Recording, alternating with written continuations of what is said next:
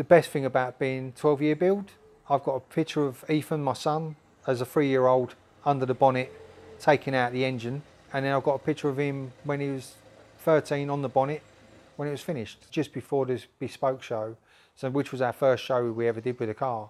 And to be able to sort of drive it there, having Ethan, who worked on the car with me all the way to coming to every show with me, yeah, it's been fantastic.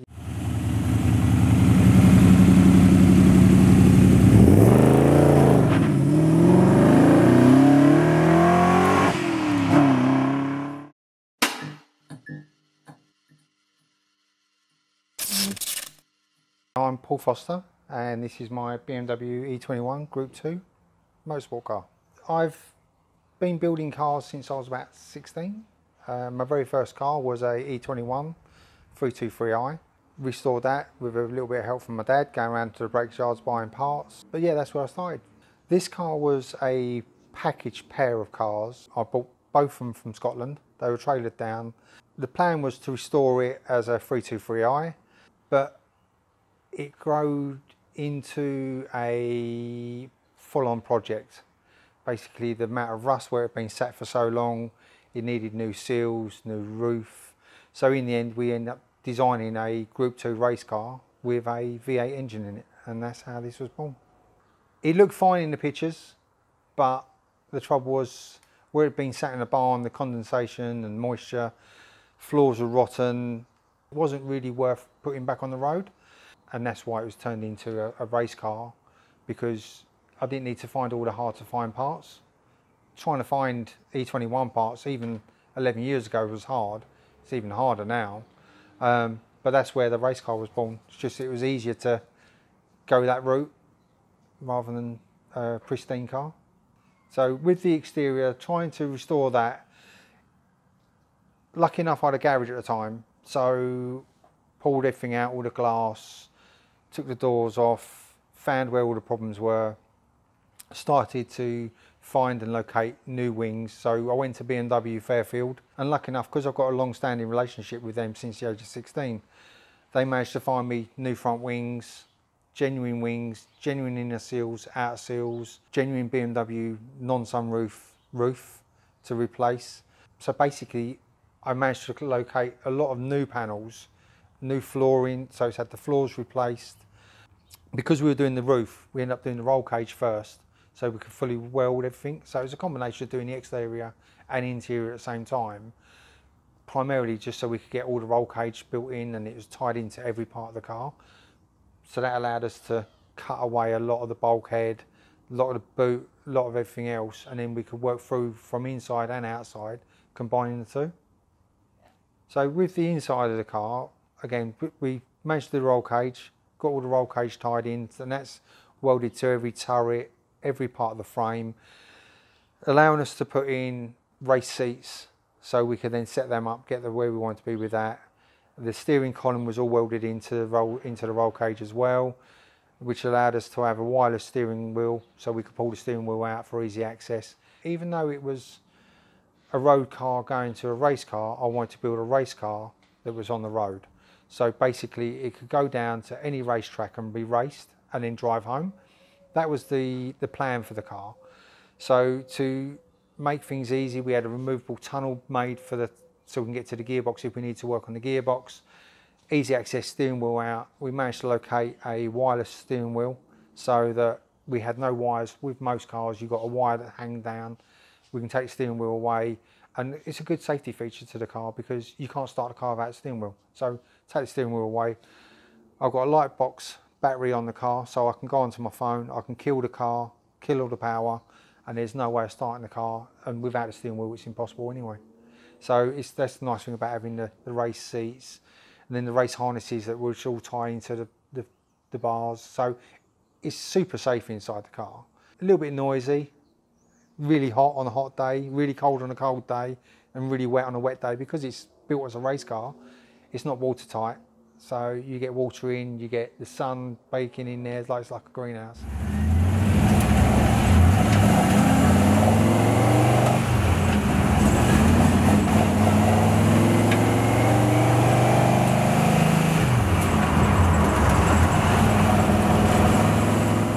but you get in the car and you automatically smile every time. You bypass that. Whether it's rain, sunny, it's always a grin factor in the car. You can't beat it. The engine in there, we originally had a 2.7 Hager engine that I built to go into it, and now it's a little bit of a Hager engine car. But I always had a passion for a TVR, but I just didn't want the fiberglass, the smell, and just happened sake, someone said to me, look, I've got a 90 or an 80 spec TVR DTM spec engine, all in bits, ready to be built. So I ended up selling the Hager engine that funded most of the build on the car and bought me the TVR engine, and that's why this was born as a V8 TVR, which was probably one of the biggest challenges of the whole build, was making a V8 fit into that engine bay. And then the headers were an absolute nightmare. It took the guys ages to make same length headers and matching both sides. To have the car and the engine, I wanted it symmetrical, so when you looked at one side of the car and the other, they were identical. So all the exhausts had to come forward exactly the same way, have the same loops and the same lengths, and then run underneath the car. So when you looked at it, if you put a mirror down it, it'd look identical whether you took the mirror away or not. But yeah, the V8 engine, you can't beat it. And coming from motorbikes, I had, everyone said you couldn't put motorbike throttle bodies on a car, so I did it, made it work. It took a little bit of time, a little bit of tuning, but I wouldn't change it. I know there's Genvis and other sort of throttle bodies out there, but I still love the motorbike throttle bodies. You can't beat them, for me anyway, especially on a TVR V8. The noise, yeah, I can't knock it. I still love it.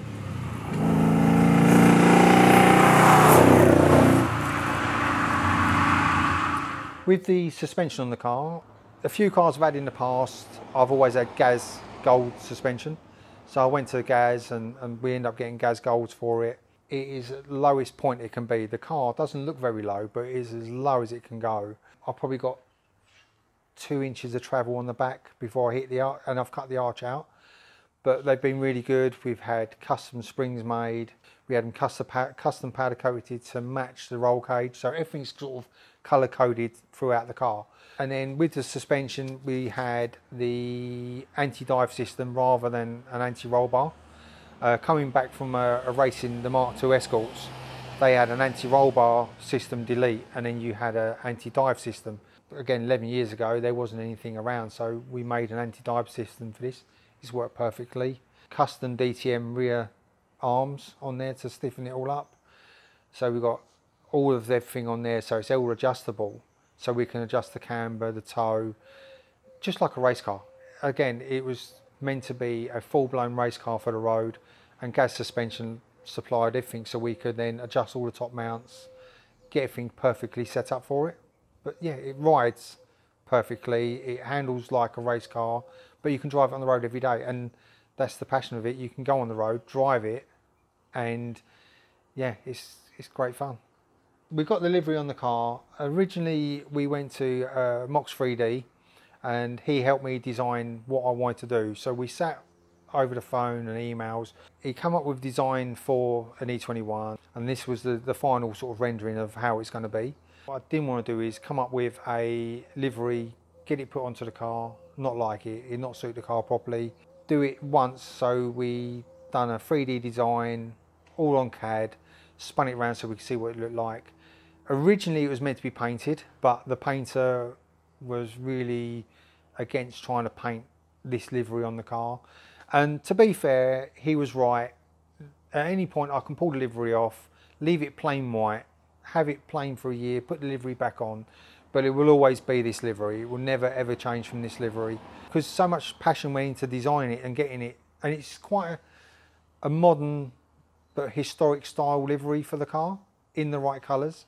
But having them done in vinyl wrap, Pure Design done that, he went away and he got it absolutely perfect. Down to the render, it was spot on. And the livery on this now is 5 years old, still looks new.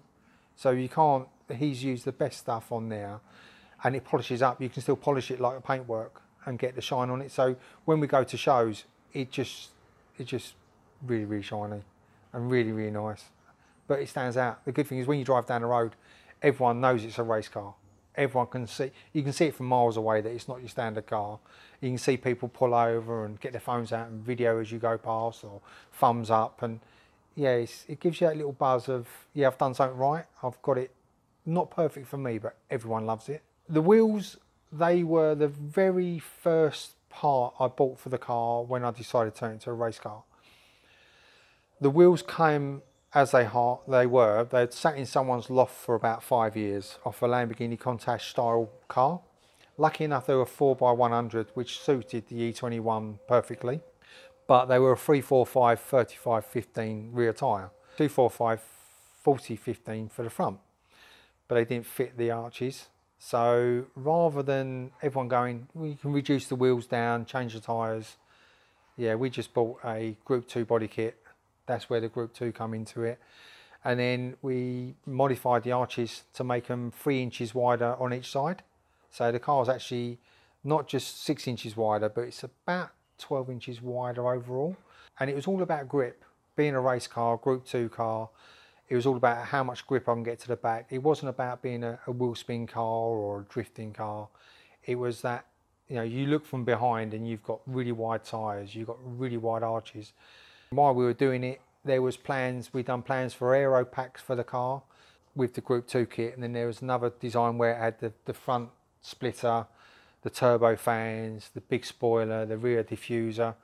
So yeah, we had designed everything, but for the first year it didn't have the turbo fans and the rear spoiler, so we had to get that made.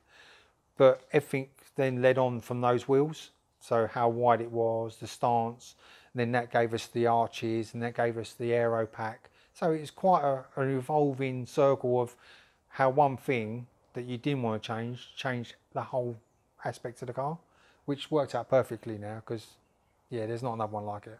But on building the car, obviously with a TVR engine, the plan was to try and get a sequential gearbox for it, but you could only run 2 gearboxes. There would be the Rover V8 or TVR gearbox, or the Cosworth gearbox. So we went for the T5 Cosworth World Cup gearbox, kept it a standard ratio on that, with a short shift gear linkage, custom made prop shaft going into the original rear diff, but with a Quaife ATB LSD on there. And then I'd say we've got the custom made drive shafts, which were F1 rated. So they've been rifled, so they're sided with 500 brake horsepower, CV joints and fast boots. So it's a proper setup now, so it can take a lot more power than what it's driving out on the car. The plan is to eventually have the gearbox converted to a straight cut gearbox, because obviously the car's already loud anyway. We have an intercom system in the car, so we can talk to each other. So the whining noise from a straight cut won't really affect us too much. It will make a little bit more presence on the road, because you'll obviously have the suction from the inlets, the exhaust noise, and now you have the whine from the straight cut. And there's also a company out there at the moment that are designing a sequential linkage, so hopefully we'll be have that on there as well. So the drivetrain on it should be fantastic with a sequential on there. It'll make it fun to drive, even more fun than it is on the road now. When I was designing the car, I was looking through a lot of Group 2 racing and hill sprint and time attacks, and I found a E21 that had the BMW logos on the headlights. So this is why this is appeared on the headlights of the car. It was a little feature that I noticed. It was on a 1960s car. Not seen it before, and I quite liked it, so I can't take credit for it. I went with the motorsport style. Lucky enough, it doesn't affect any nighttime driving, and then incorporating the BMW colours into the headlight was trying to keep the theme running throughout every part of the car. So no matter what it is, when you look underneath the car, certain parts are powder coated in the blue, some parts are powder coated in the red. The purple wise, the engine block is painted in the purple. But then everything else is sort of colour coded around that. With the car, being a motorsport car, the original motorsport, they had the motorsport emblems. For years, I spent ages trying to find genuine BMW badges. Trouble is you couldn't find them anywhere, and it weren't until last year, BMW actually decided to do a 50th anniversary badge. So I could actually go into BMW, and again, because I've had a long-standing relationship with BMW for the last 20 odd years, it's been quite nice. I went in there and they managed to locate me the genuine or the genuine motorsport badges for the bonnet, the boot and the wheels. They're not period correct, they're not the original animal badges, but they are genuine. Everything on the car is genuine BMW as far as BMW parts, so to have those was important to me. On top of the engine, obviously we've got the GSXR 1000 throttle bodies on there to optimise it as well.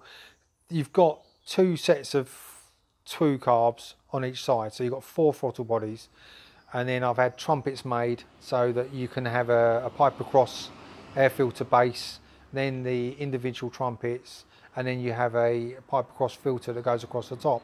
We've been speaking with Pipe Across and they've designed a filter that goes on each individual trumpet so that we can then remove the big panel filter on each side and just have individual filters. So you can still get that really nice crisp look of 8 throttle bodies, 8 trumpets, all sitting there. It should look really good on there, but it keeps that flow. When you pop the bonnet, you're not got to keep removing the filters to show off the engine and the throttle bodies, but you have that on show all the time then, so that'd be fantastic once they turn up.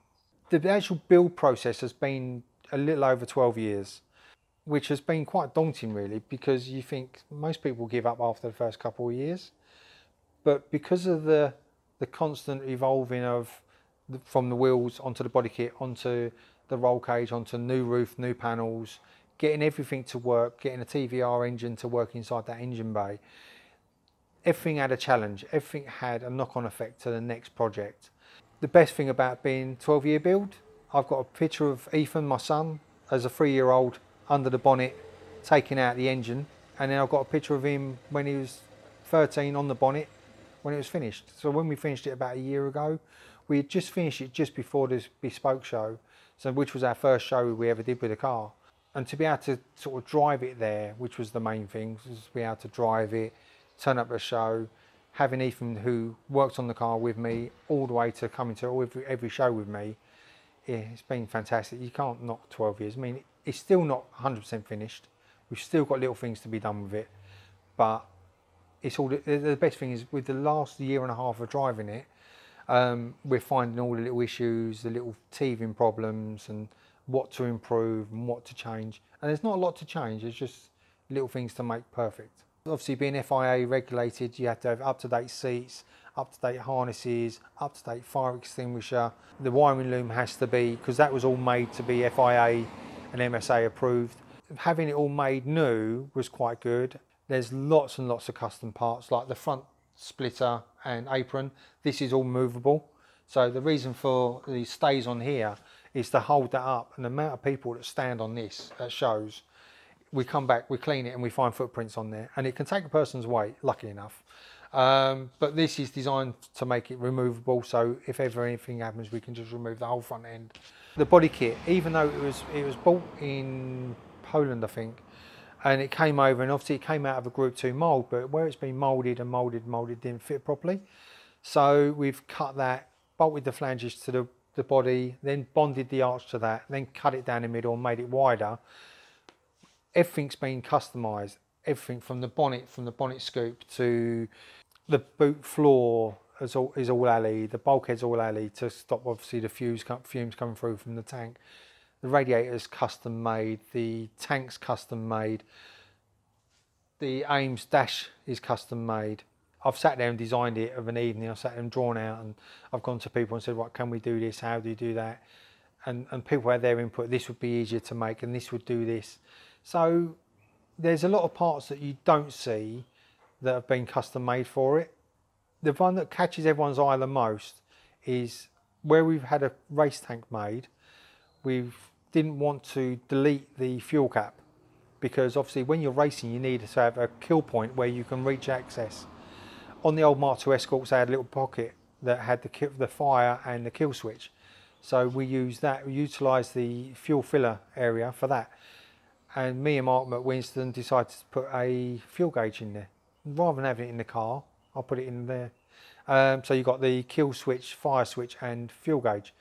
Every show, everywhere you go, it seems to be that is the photo point of everybody. Everyone goes to that, and it's that one point that you didn't think that anyone would notice, anyone would pay any attention to, but it's probably the greatest feature of the car. And every time you see a picture pop up on Instagram, Facebook, whatever social media site, there's always a picture of the fuel filler cap with the fuel gauge, which didn't mean nothing to me, but means a lot to everyone else. So the proud part of it would be it turned out 100% how I expect it to be, without any issues, without any regrets. I can sit there and say, you know, how I designed it, how I initially planned to build it is how it came out. It took a little bit longer, like I say, having a custom spoiler made, having the custom turbo fans printed, because obviously they're 15-inch wheels. I had genuine BBS turbo fans from Group 5 cars, but they didn't fit, and I didn't want to go up to a 16-inch wheel, so I had to get the 3D printed ones made, which was a lot of back and forth by email, getting it sort of designed, getting bits of something sent over that I can print off, cut out, see if it fits, make it fit, and then send back. And so that was quite good, that when they finally turned up, they fitted. That was really nice because they fitted perfectly, and we don't have any wheel wobble at speeds. Because with the traditional turbo fans, they are bolted to the wheel, so you can balance the wheel with the turbo fans on. These are bolted separately, so you can't. So there's a risk of having a little bit of wobble. I haven't found it with them. They've been bang on. No matter how fast or slow I go, I don't get any wobble with them. So when we go to shows, we try and do all different shows. We've been to Belgium a couple of times. We've been all over the country here in the UK doing shows with it. We get a lot of positive. There's never really any negatives when it comes to the car. Purists love it because it's, with the bonnet down, it's just a Group 2 E21. No one really sees them anymore. No one really knows much about the Group 2. They know Group 5, but they don't really know the Group 2. Downside is when you open the engine bay at a BMW show, as soon as you say it's a TVR V8, everyone's sort of sighs, and why is it not a 4-cylinder? Why is it not an M12, M10? Why is it not a BMW V8? But I'm quite happy to shrug that off, and it looks good, it drives fast. It's what I wanted. I didn't build it for anyone else. I built the car for my dream, my passion, how I wanted it. Because we do so many different varied shows, it has a positive reaction on all of them, and it's not something everyone sees every day. It's quite nice that people can see there's nothing to hide. There's no carpets, there's no lining, everything's on show, so people can spend hours looking at it and picking out every little detail that there is. I don't tend to let people know it's my car when I go to a show. I'll clean it, and then I'll disappear from the car, come back, and then I listen to people's reactions and see if they can pick anything out with it. I never wanted to be that guy that, you know, oh, why is that bolt that? Why is this that? Why? No one ever does that with the car. It's always a positive reaction. The car was built for 5%. No, the 5% of us that are really anal about a bit of dust here and whether that's the right bit. Even down to the fact with the wiring loom. If you look anywhere on the wiring loom, it's got my name, BMW Group 2 V8, everywhere on the wiring loom. See little OCD points on the car that I love. Most people, 95% of people will never notice it, but you do get someone look and go, oh yeah, I've done, and they notice it. That's the person you're building it for. You're building it for those people that are going to sit there and critique it as much or worse than what I can. Not many people out there that can critique it worse than me, but yeah, some people spot some things.